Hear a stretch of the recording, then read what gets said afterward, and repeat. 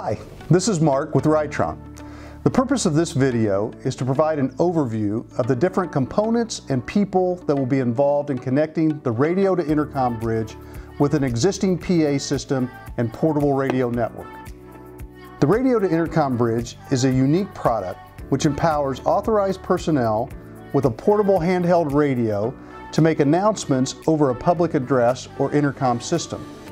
It leverages the investment that most organizations have already made in a PA or wired intercom system and their network of portable radios, and makes both more effective for the organization.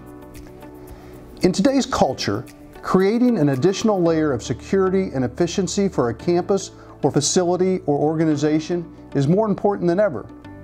Most intercom or PA systems are accessed by a console or a fixed location station, which is usually located in the main office. If access to that location is inconvenient, closed off, or compromised in any way due to weather, fire, or an intruder, then mass communications to the facility is likely lost as well.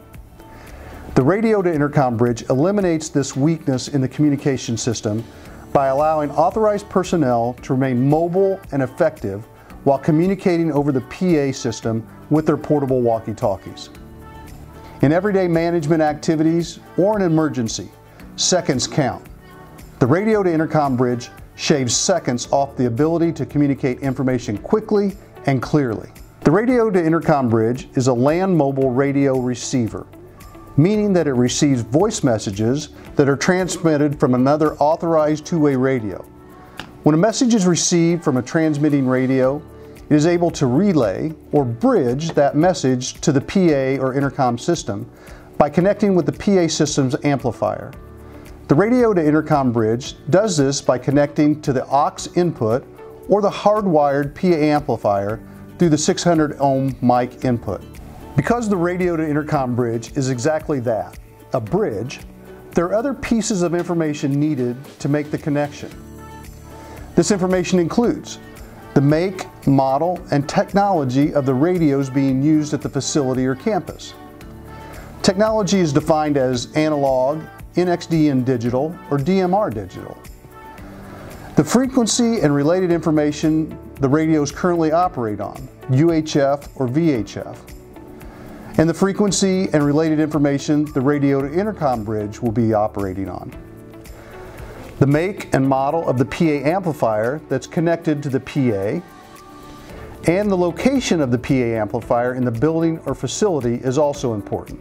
There are also multiple people who will likely be involved, either directly or indirectly, in connecting or integrating the programming of the radio-to-intercom bridge to the existing PA system and radio network. These people include the school campus or administration or facility manager, the reseller who services or sold the radios to the school or hospital, the reseller who services or sold the PA or intercom system, and possibly the IT personnel at the campus, and of course the Ritron team. Depending on your role in this process, you may already know some of this information.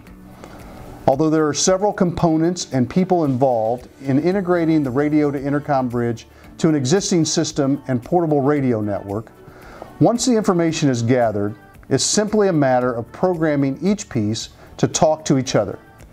The purpose of the radio-to-intercom bridge is to create an additional layer of security and communication for those times when quick and clear communication is needed for a campus or facility.